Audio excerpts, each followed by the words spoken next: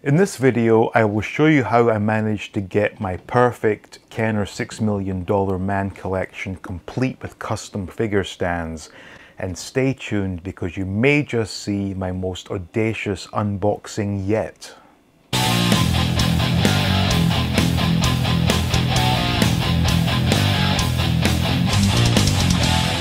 Welcome back. Now here I am with my Kenner $6 million man. Now if you'd seen my video from a few years ago, you would have seen how I got this figure brand new, but there were a couple of issues that were bothering me. One of which was the fact that despite it being sealed in a brand new box, the plastic film had come away, and that had allowed a bug to get in and basically die on the back of his jacket and leave a horrible imprint. Well, that's something I cannot change, and in terms of display, you see it from the front, you won't be seeing this dead bug stain, so I'm not going to bother changing that. Now the other problem I had was this was the second version with the bionic grip, and the grip I had was broken. The hand was, permanently clamped shut, but for display purposes I was not happy with how that hand looked. So what did I do to address that? Well, first things first, I looked at eBay. Let me put this guy down for a second. I went on eBay looking for a new right arm, and one option to me was to get one of the critical assignment arms, and those are quite costly. I had a few saved on my watch list, but they were starting about 25 to 30 bucks per piece, and that was just too much for me. However, the other day, I saw a listing for a complete, but when I say complete, I mean a fully formed figure, and it came with an additional critical assignment arm. So I figured, okay, if that arm of the figure doesn't work, I can always use the critical assignment arm. Well, lo and behold, let me show you, because this came to me, and when I tell you the price and what it came with, it will blow your mind. So as you can see, I've already made the switch. So my $6 million man has perfect arms, perfect outfit, aside from the dead bug stain on the back. But all in all, for a display piece from the front, this is as good as you will ever see. Now, how did I do this? Well, there was a listing on eBay for a naked $6 million man that came with an additional critical assignment arm. And I thought for $15 I will take the naked body plus this arm, and either this would work or the arm on the figure would work. Well, as it is, the arm that came on the figure, absolutely perfect, looks amazing. But as a bonus, the seller included the uniform. Now yes, it is sort of riddled with holes, it's a bit dirty, but it does have the badge on the chest still. So I got this plus this for $15. Now in my thinking is, I will be able to sell this on quite possibly for more than I paid. And when I show you the extras I will include, I will definitely come out on top. So this critical assignment arm I thought I could use, but the skin tone on this hand didn't really match the skin tone on the left hand of mine, but this one, which was his regular arm from this $15 figure, definitely fits the bill. So this, for me, absolutely perfect. No one's going to see the back. Yes, I know it's there, but when it's on display, that won't be a problem. But we have to remember one fact here. When I was a kid, I had the first edition $6 million man that came with the engine block. And this one, being the bionic arm version, came with that orange girder. So let me show you how I've addressed that. Plus, I will show you the most amazing figure stands I've ever seen. So if you have any experience with the Kenner $6 million man, you will know that you absolutely do need a figure stand to keep these things upright. So I thought at first just a generic plain stand would work, but in my search I found this custom stand, and this is just absolutely amazing. Not only does it have the photograph of the $6 million man, it also has the same pink color that was used on the boxes. And of course, this is my original box that came with this guy. But as I said earlier, mine was the first edition, so I need to recreate what I had as a kid. So this steel girder was of no use to me, but I did find for a very good price the engine block. So now, for display purposes, my $6 million man is just amazing in my opinion, of course. But the stand just really does set things apart.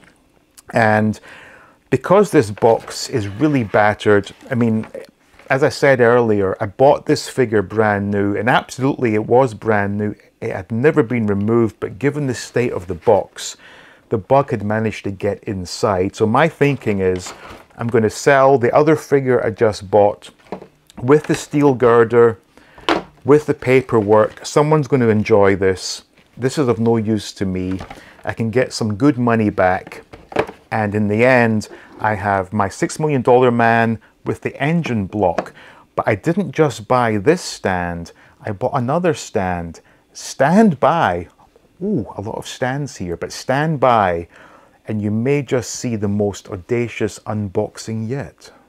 So as you can see, I also have the custom stand for M.a.s.k, and if you've paid any attention to my previous videos, you will know that I do have M.a.s.k. However, there is one slight catch, and that is that M.a.s.k is brand new. Well, when I say a sealed box, the tape is corroded, but this is a brand new M.a.s.k. Now, the reason I got this a few years ago was I was in search of a M.a.s.k because I had, you know, Steve Austin, I had M.a.s.k as a kid, so I'm trying to recreate what I had as a kid, but finding a really nice example loose is not easy. And this one came up a number of years ago for a pretty good price, and I jumped on it, but it's stuck in a box. I want to enjoy it, I want to touch it, I want to remember how it felt as a kid to play with this toy. So it's been in possession a long time, maybe a year, 2 years at this point, but the time has come to release him from the plastic prison that he finds himself in. And yes, I am somewhat nervous. This is probably the most audacious vintage unboxing I've done yet, because to most people, despite not being perfect, it's a pretty good display piece. But when you have a stand as cool as this, you really want to get the figure out. Now, the one thing that is causing me some concern is his white jacket, because the loose versions that I've seen, the jacket is, you know, dirty, it's got stains on it. I want mine to be perfect, and this, in my opinion, is the only way to get a perfect example. And I should mention as well, it comes with all the catalogs and things. Once this is out, and I think it's going to be out, you know, I'm very nervous about this, but I will sell the box and all the documentation plus this, and I will cut this as carefully as possible so as to preserve it, so that if someone wants to put their M.a.s.k back into it, they can do so. But just seeing it like this has me so itching to get into it and just give it a little play, just remember how it felt to click everything in place. But the one concern I have is the white coat. I don't know if it's kind of yellowed over time or not, but there's definitely a hint that it's not quite as white as it could be. But there's no point fannying about here. Now, I did put in a fresh blade so I can do a nice clean cut, and I will try and do this in such a way that I do preserve as much of the packaging as possible, so that the next owner of this box, if they so wish, can put their M.a.s.k back in. But ooh, you know what? I don't even, you know what? People have told me that I should feel terrible about doing this. Why should I? This is mine. I want to enjoy the figure loose. This was the best option I could find to get the perfect one. So if you don't like this kind of thing, please stop watching now. But anyway, let's get Maskatron out of this plastic prison. And as I said, this is a brand new blade, so hopefully I can do this in such a way that it can be put back in if necessary. So we definitely got some lift off here. You know, ultimately, people that complain about people like me unboxing vintage, I think they do it from a perspective of jealousy. I think they would love to be able to do this. And ultimately, it's my toy to do with as I please. And this new blade has worked an absolute treat. So there we go. So there is the Maskatron face. We have his human arm right here. And I got to be honest, just seeing this again does bring back a lot of really good childhood memories. But, okay, we've got Maskatron and the jacket coming off in one piece. I hope this has not faded over the years. You know what? I don't think it was ever pure white to begin with. And this is looking not too bad, actually. I think I've made the right decision here. Yeah. I think we're going to have the best loose Maskatron on YouTube. But, yeah, this is nice. This is a nice throwback. And you have to remember as well, unlike the $6 Million Man, Maskatron did not come with socks. Although I think you can buy socks from a custom maker. I don't need to do that. And then if I remember rightly, you could lock the head out. There we go. So you had two options. You could lock the limbs and the head in place, but then you could press the button to eject them, and I just ejected the head there. So put that back in and let me lock it. There we go, that's locked. Now we need to get out the other items here. So we have the Steve Austin mask, which actually is a far superior face to this one. I get the gimmick on this one where you can look through the bionic eye, but it looks a bit ridiculous. When Maskatron wore the Steve Austin mask, there we go, that looks far better. And is it a similar size? Slightly smaller, but it does look really good. So we have a couple more accessories to unbox here. This was the sort of clipper arm. And just squeeze this one out. There we go. And I think you sort of pulled back on this. There we go. Excellent. Let's just stick this one in for now. And that clipped in nicely. So there you go. There's Maskatron with his sort of clipper grasper type arm. Not bad. We have the Oscar Goldman and the sucker arm. So when looking at these on the secondary market, the sucker arm is always bent or even missing the suction cup. So here we have a perfect example. So get the arm out and okay, this is a bit stuck. Let me see here. There we go. Yep, that is perfectly straight. Most of these are bent at right angles. So I'm very happy with this. And last of all, the Oscar Goldman mask. So, come on. Almost.